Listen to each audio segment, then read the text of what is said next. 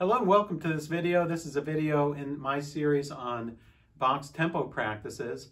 This video here I'm making right after the one I explained Bach's tempo matrix. So what I've done so far is I've explained my Bach tempo theory and how I came up with it in 1992 and the evolution of that theory. And in the next video in the series I explain Bach's system of tempo that belongs to a matrix of mostly integers or whole numbers. And I explained how this is the only perfect or mathematically ideal or perfect matrix of numbers that can be found, whole numbers. And in this video, what I want to do is I've talked so far, I've mentioned 1-to-1 ratios, 1-to-2 ratios, and 2-to-3 ratios. And in this video, what I'm going to do is I'm going to talk a little about Bach's Prelude and Fugue in B-flat minor from Book 1 of the Well-Tempered Clavier. And I'm going to play it. It won't be a formal performance all the way through, but I'm going to talk a little about the prelude, play it through, talk a little about the fugue, play it through. And so it's an informal performance, okay? It's not a concert performance. And I'll be messing around with the metronome and so forth also. So this is a kind of a workshop style video in which I'm going to show you how to apply these numbers in the matrix to Bach's works. And I'm going to show you how I do it to this Prelude and Fugue and what that means for performance. So before we do anything, what I want to do is this tempo matrix is a little different than the one I showed you in the previous video. I've actually added a couple of rows on the slow end, and I had to do this to accommodate this B-flat minor prelude, and that's okay because it can go infinitely faster and infinitely slower. Well, not infinitely. It's good. If it goes too slow, we'll get to 0. But anyway, you can add a couple of slower rows up here, so there's slower families of tempi. There are rows and there are columns. Each row represents a family of tempi, and each column represents the acceleration or the new family of tempi. Like it goes, I have basically adagio up to presto, and approximately in the way that Bach probably would have thought of those words and his styles. So before we do anything, what I want to do is I'm going to hold this up close to the camera, and I want you to just pause the video for a couple seconds and screenshot this. Screenshot what I'm holding up, and then print it out. It's really that easy. Just screenshot it and print it out, and then you can follow along with me. Okay, so I'm going to hold this here, screenshot that. Good. Now I have one more sheet here I want you to screenshot. Screenshot that. And there we have it. Good. Quick and painless. So we have Bach's. So what you need to do is print those out and follow along with me now. So I don't have to keep showing it to you. So what we have is we have columns, and each of the columns has a different type of division of the notes. We have 1 note, we have 2, we have 3, we have 4, 6, and 8. And the families of the tempo go across. And what I've put here is adagio to presto. So adagio, and the first adagio up here on the line where it says 126 is the first number, that could be an adagio assai or a molto adagio. So both of these, it's not contradicting. I'm not contradicting it by putting adagio on 2 lines. I'm just saying that, you know, it's not all cast into stone. Some adagios are a little faster than other adagios. Not all adagios are exactly the same speed. But roughly speaking, Bach's adagio or adagio assais were pretty much the slowest kind of tempo. Perhaps graves I didn't put grave here, but Bach used occasionally, he used a grave. Graves are also very slow, so that could be, I could have actually put grave in that first line, but it goes down the line. So you have adagio, sort of the adagio category is the slowest. Then it goes down into the largos. Largo is slow, but not really, really slow. And then after that, you get to andante. And I put andante over a couple of lines, a couple of family of tempos here, which I would consider to be around, somewhere around andante. And then after that, moderato. And Bach used tempo words like this a lot in his chamber music, like the harpsichord and violin sonatas. He used it a lot, but in his solo keyboard and organ works, he really didn't use it very much. Occasionally he did. So anyway, just because he didn't use these terms in the well-tempered clavier all the time doesn't mean that he didn't think of them as belonging to one of these categories. So one of the things we have to do is, and one of the things that I've done over all of these years is I try to play musical detective and try to really determine what style this movement belongs to, whatever it may be. So we have moderato allegro, Bach's sort of default allegro that I think would fit probably 70% of the time in a 4/4 allegro. Say a typical 4/4 allegro is 84 beats per minute in terms of the groups of fours. So if you have 4/4 with 16th notes and it's just a plain allegro, chances are it's probably 84. Then vivace. Bach's use of vivace was usually it tends to indicate a little faster speed than allegro. I have found through studying Bach's music that the vivace is usually a little faster than allegro. It's what I refer to as like an Italian allegro. I think that Italians such as Vivaldi tended to use faster allegros than Bach did, and I would tend to usually go to the vivace category for that. And then we have the presto, Bach's presto, and then perhaps prestissimo could be after that, but it's very rare that you find tempi faster than that or faster than presto in Bach's music. So if you have, say, let's say a piece in 4/4 time with 16th notes, and it's presto, which in Bach's, can't think of anything in 4/4 with 16th notes that's presto with Bach. But there is, like, the third movement of the Italian Concerto is one of the ones that's presto. But, you know, give or take a couple rows, presto doesn't have to necessarily always be in that family of tempi, the one that says 432 for one note. But generally speaking, this is about how they break up. So, you know, you have to play around with it a little, but generally speaking, adagio to presto, this is sort of the hierarchy of Bach's tempi. And I mentioned in the last video of the Matrix that there are about a dozen families of tempi that Bach worked with on a regular basis for his standard operating procedure. And I have here, if you count 1, 2, 3, 4, 5, 6, 7, 8, 9, 10. Yeah, I just to keep it consistent, I made 12 rows to show you a dozen different tempo families.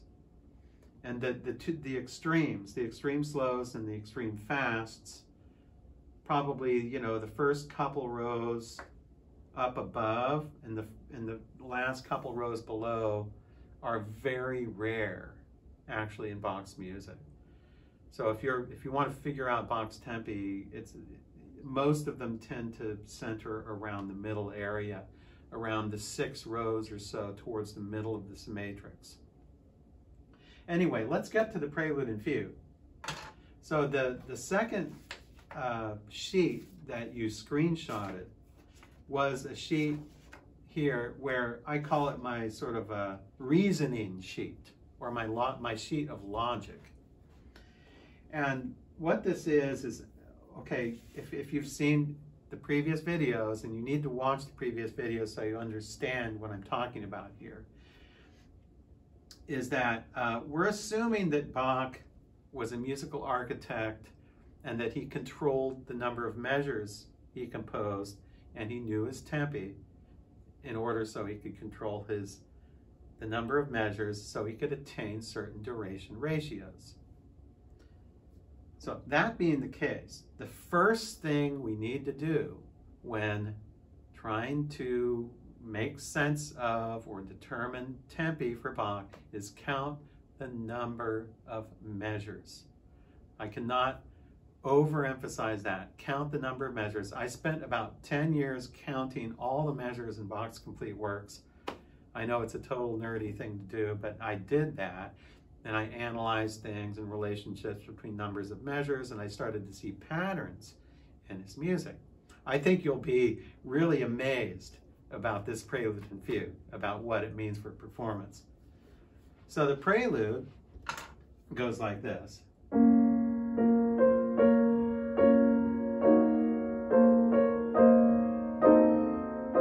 It's a very slow piece, okay, very slow. I would definitely put it in the Adagio category. Definitely somewhere, probably in those first two lines.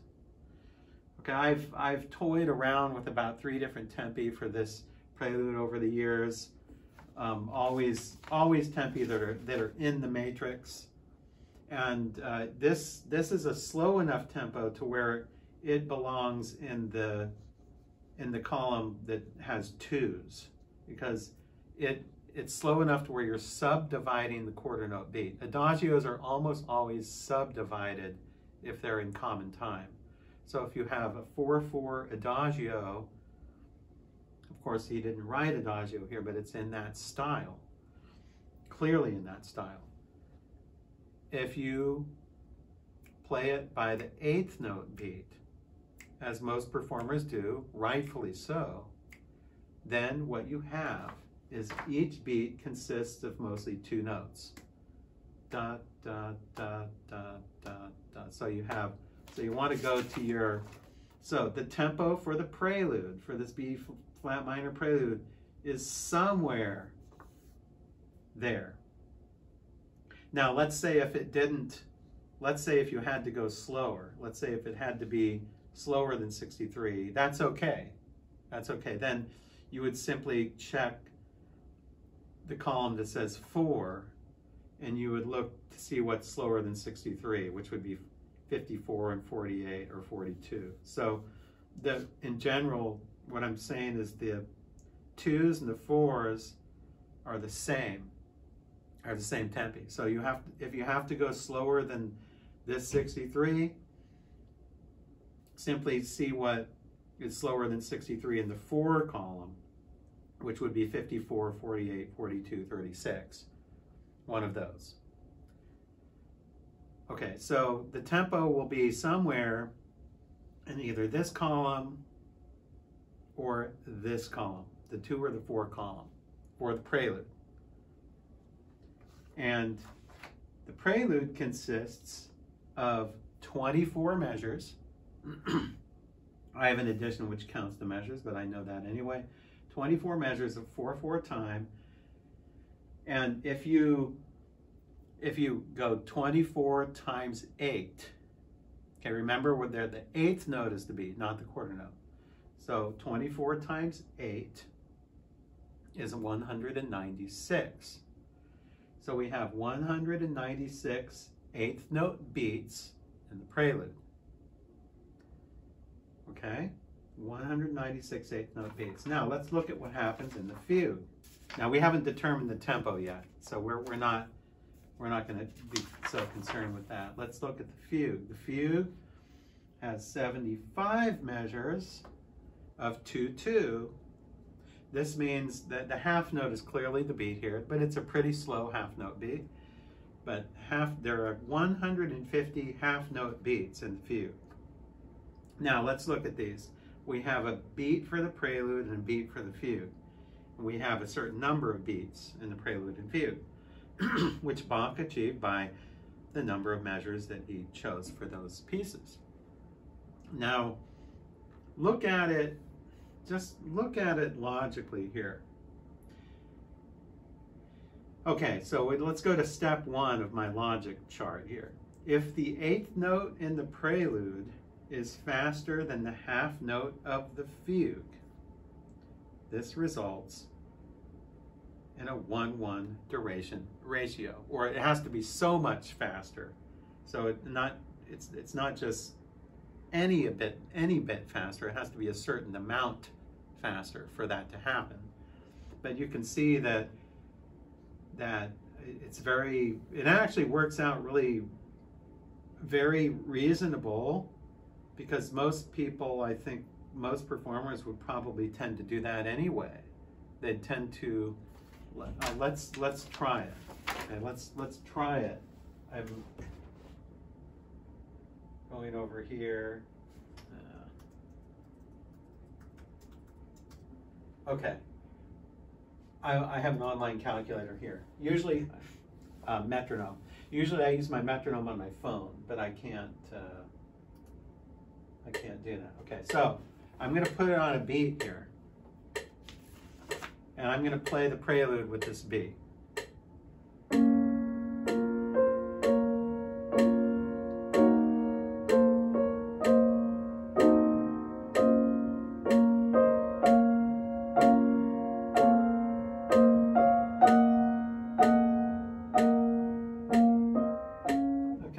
Idea of that. It's a very nice beat.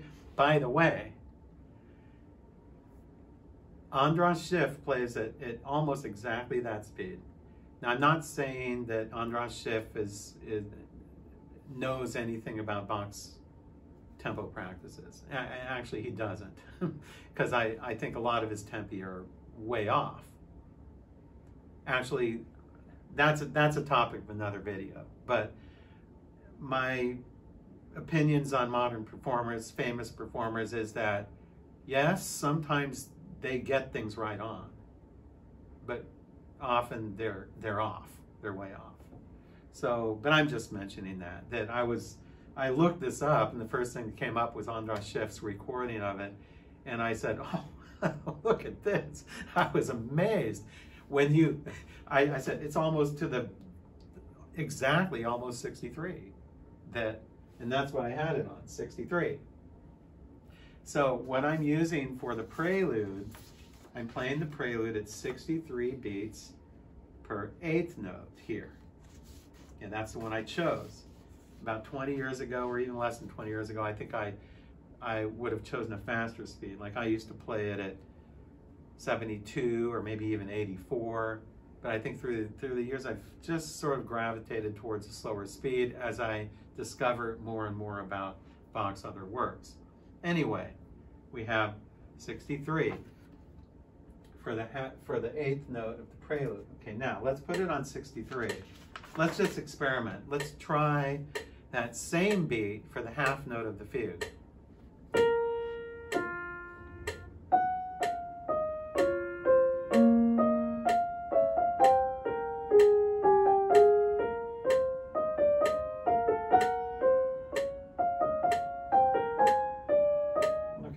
I think it's just clearly too fast. I think most good musicians would just say it's just too fast for that. So clearly, this step one reasoning, if the eighth note in the prelude is faster than the half note of the fugue, this results in a 1-1 duration ratio. Well, that's true. We don't know yet how much slower the half note of the fugue will be yet, but we know this. We know they're not equal. Okay, so this step one premise is true in the fact that the fugue should most definitely have a slower half note speed than the eighth note in the prelude. Okay, pretty much all performers do that instinctually. It's not a revelation of any kind. So step one, that's done with. Step two, determine reasonable tempi from the matrix. So we've done half of that already. Okay, we've done half of that.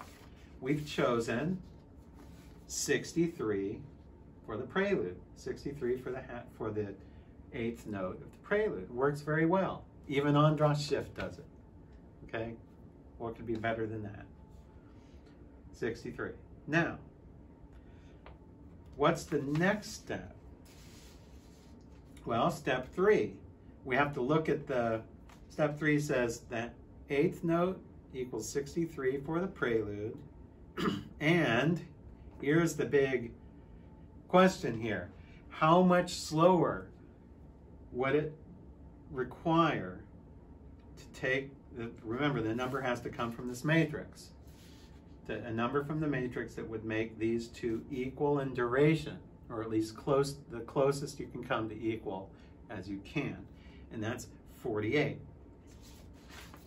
So if you go here on the column with 4s and find 48, that's somewhere around what Bach would consider around a largo speed, perhaps andante, maybe a slower andante, somewhere in that area. So the prelude is an adagio, or what I would call probably an adagio assai, or an adagio molto, and the fugue is actually a little faster when you consider, if you count the quarter note for the fugue, the quarter note of the fugue is faster than the eighth note in the prelude, however you want to look at it. But if you do the math, and here's where the math comes in. If you do the math, what you do is, and this is the topic of a future video of doing the math and how I make charts for these and everything. But if you take 24 times 8 for the prelude, remember because the eighth note is the unit of measurement. So 24 times 8 divided by 63. 24 times 8 divided by 63, you get 3 point something. Actually, that decimal, you multiply that decimal by 60 and it gives you a second. So if, here it is. If you play the prelude exactly at 63 with no rubato or anything, it's just it should last 3 minutes and 3 seconds. Okay, 3 minutes and 3 seconds. Bach got as close to 3 minutes as he possibly could, actually, because if it had consisted of 23 measures, he actually would have been, I believe, like under 3 or so. So this is as close to 3 minutes as he could have possibly achieved it.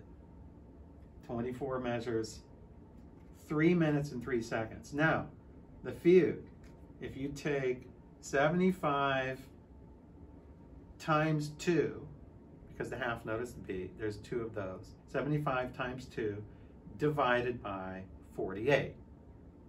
75 times 2 divided by 48 equals 3.125 or something like that. Actually, when you take that decimal and multiply it by 60, you get 3 minutes and 8 seconds.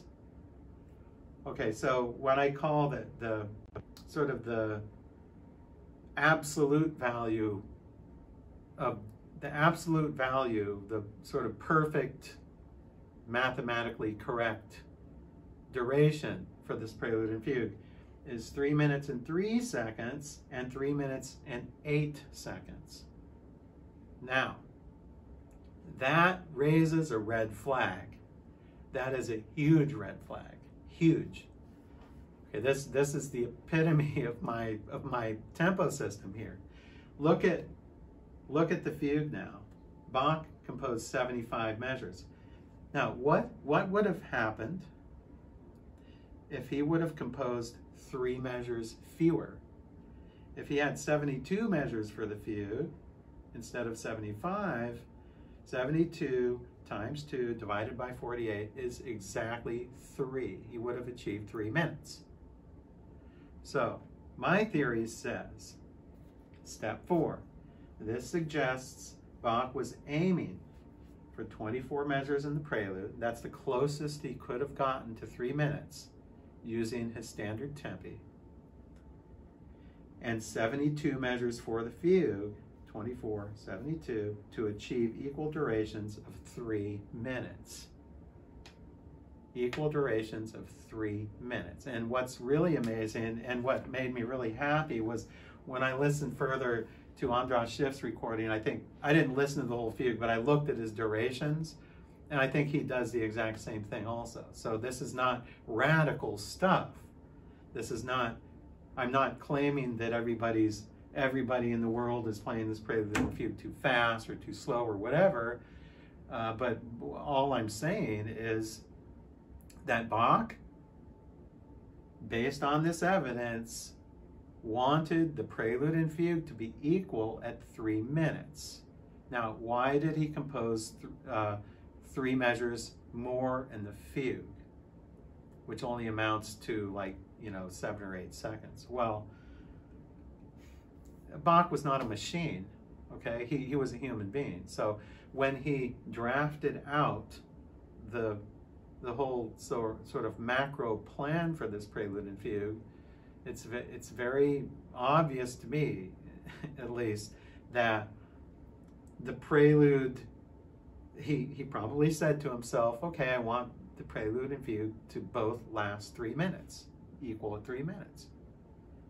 And so he basically just took his most common tempi for these styles, and then he determined the number of measures that he would have to write in order to achieve 3 minutes. He didn't have to sit there and time himself. He didn't play these, put on a stopwatch, and time them.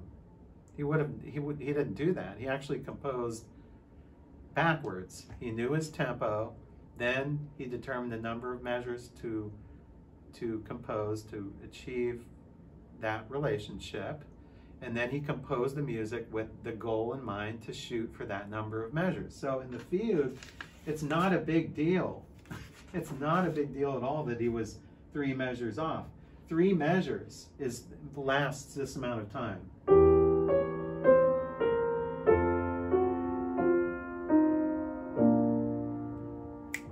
That's like 7.5 seconds or whatever. I rounded it off actually to 8. It's like 3.7 point something seconds. So rounded it off.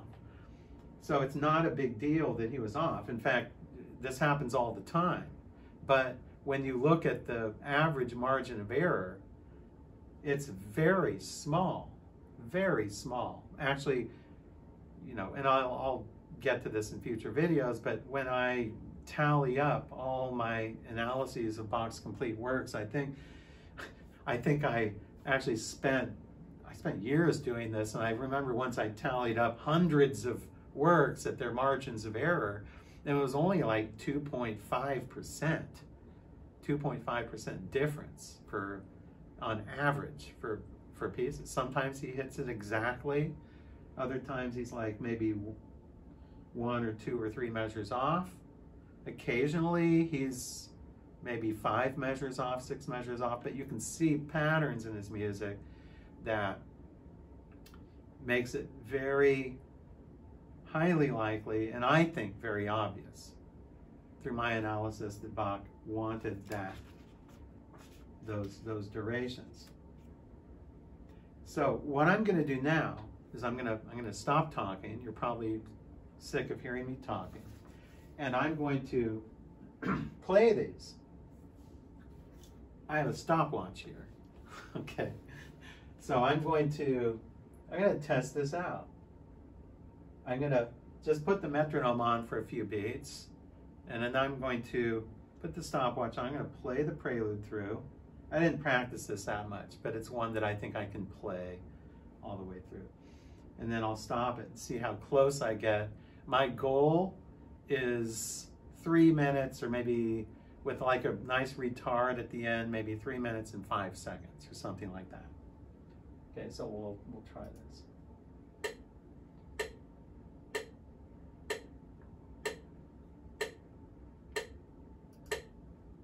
Okay, so stopwatch.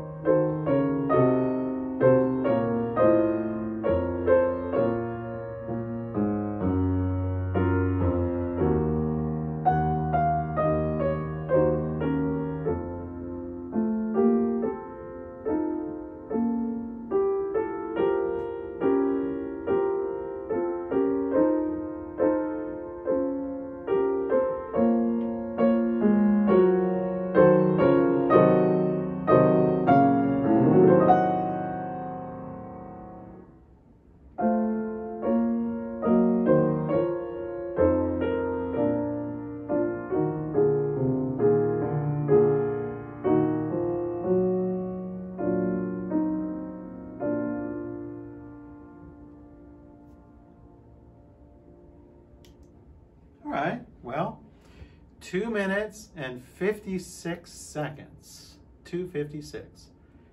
I could have maybe gone just a tad slower, or maybe stretched out some ritardando, like when you have the fermata here, you have.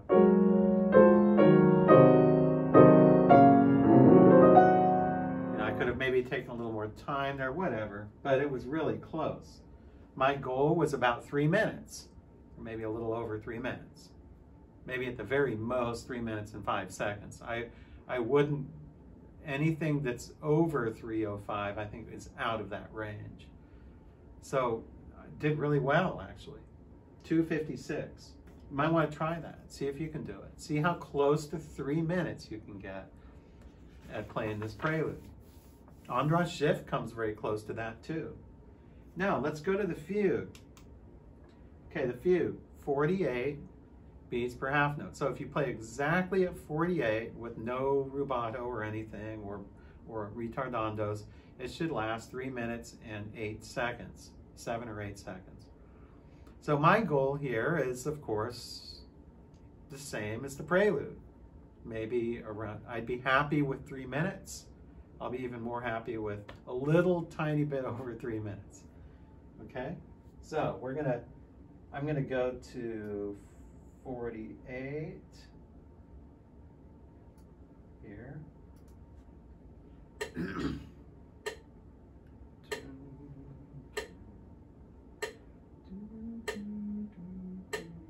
Okay, stopwatch. Okay.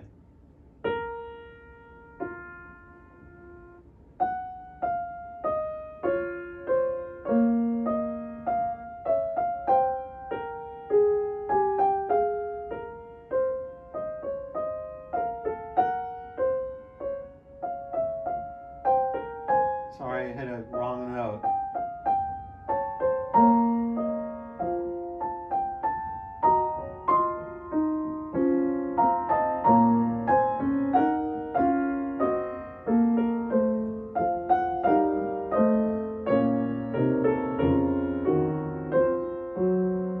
I haven't played this fugue in like a couple of years, so.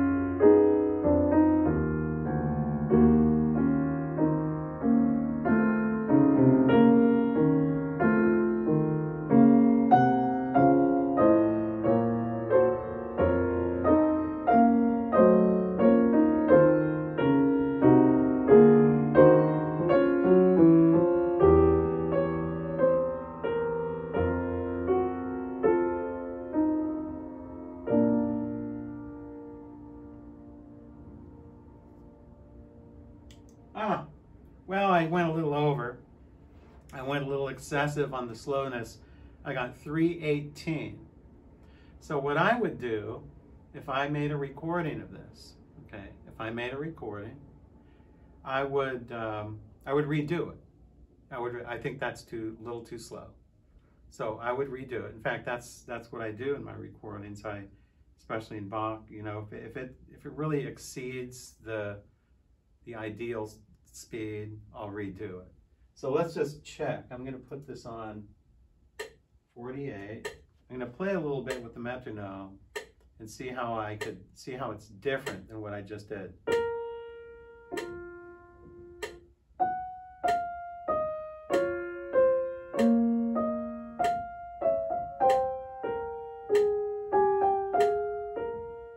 Yeah, it's virtually the same as I did, but if you have a good ear, you would have heard that I was just falling a little below that, just a little below that.